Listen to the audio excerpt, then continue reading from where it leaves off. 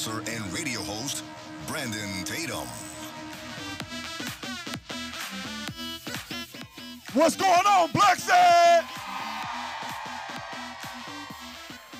I'm so glad to be here. I'm so glad to see you guys here. I want to do one thing. I think it's important. We need to pray. I want everybody to bow your heads, and I want you to pray with me. Father in heaven, thank you for bringing us together, for giving us the strength, for giving us the power. We understand that all of these things can only happen through your name, through the sacrifice of your son.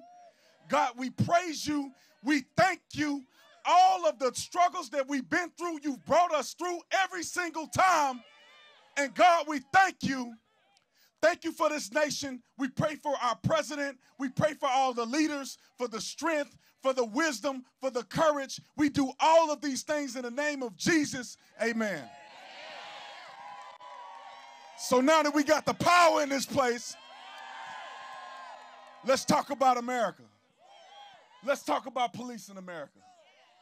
The men and women who wear the uniform deserve a round of applause. The men and women who leave their homes, they go out into the world not knowing what's going to happen. When I was a police officer, I had no idea every day I went out, was I going to come home or what I was going to be in the body bag. But I did it anyway because I love people. I love our community. And if you want to be something in life, you got to serve. Don't look for what somebody can do for you, but what can you do for other people? And that's what BLEXIT is all about. We are serving the community. It's not about me, me, me, me. It's about what we're doing for other people. Our goal is to wake up as many people as we can and give them an opportunity to see the truth. It's about seeing the truth. It's about waking up. It's about understanding our position in this country. This country belongs to us just as well as everybody else. When the founding fathers documented or put in the documents, they were intended for us as well. Don't let nobody trick you out your position. Don't let nobody tell you that you're oppressed in this country. You're not oppressed in America. Oppression is a mental thought. And we don't roll like that. We have power. We understand our position in Christ. We understand that whatever we want to occur, we put in the work, we work hard, we do it every time, we wake up every day with a mission, and we can accomplish. Now, I want to say this.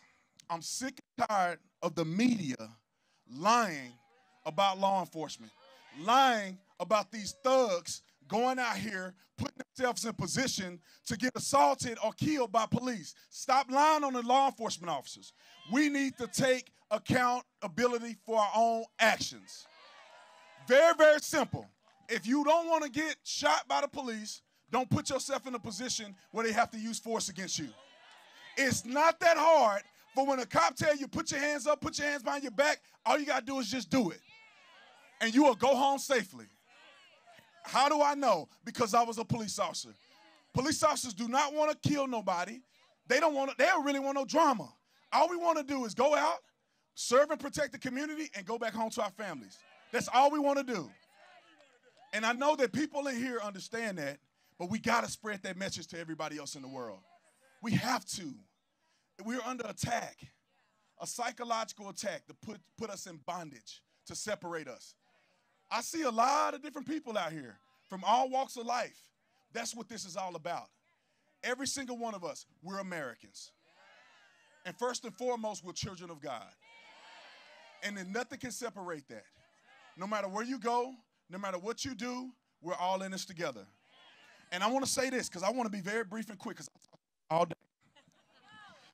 I want us to run up the score. And when I say run up the score, when we go out and vote, we run up the score.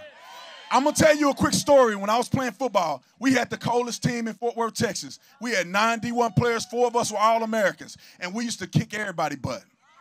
And there was this one team, they were sorry. I ain't going to even lie, they were sorry. We used to whoop them every year, but we took it easy on them. We said, okay, we'll go 40-0. We'll just do that and get up out of here. One day, Their coach decided he wanted to be slick. He wanted to cheat. He didn't want to share film with us. And my coach said, you know what? If you want to cheat, if you don't want to act with integrity, we're going to run up the score. We beat them 85-0. And we ran out of time. We would have went to 100. But that's what we need to do in America today. On November the 3rd, we need to run up the doggone score.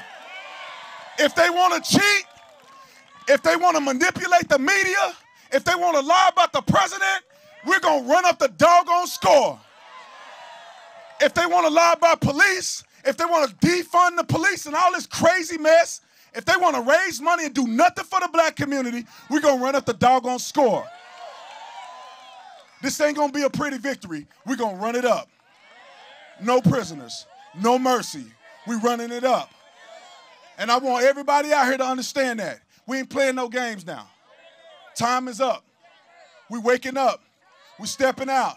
It's time to be brave. It's time to be courageous. We're going to make history. I want you to feel that in your heart. We're going to make history. Make some noise for history.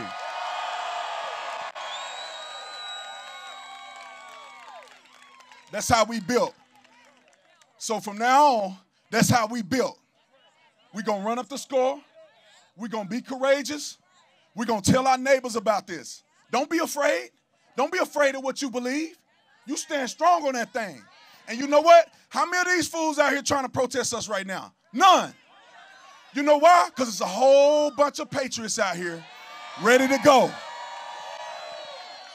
They can try one of us. If you leave your buddy out there, they can try one of us. They'll try you. They'll try you a little bit. Ain't nobody going to try me, but they'll try you a little bit. But when they see 2,000 people out there, they ain't going to try you because they ain't built like that. So I'm going to finish with this. We have to understand that our ending has already been written. I always tell the story about Wolverine. He jump in the, Wolverine, he get in the fight, he always get his butt kicked at the beginning. I'm like, bro, you got all those weapons on you and you always losing. But then all of a sudden, he snap out of it and he start kicking butt.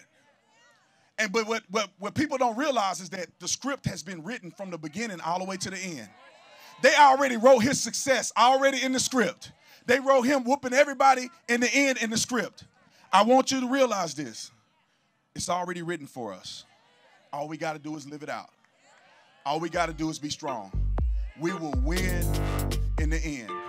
God bless you guys. Thank you.